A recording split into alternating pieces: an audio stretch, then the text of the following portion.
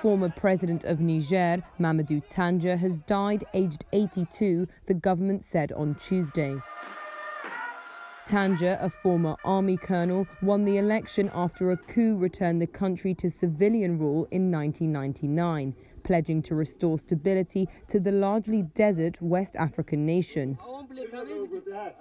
He was re-elected in 2004, but drew criticism in his second term over his handling of a hunger crisis caused by drought and a plague of locusts.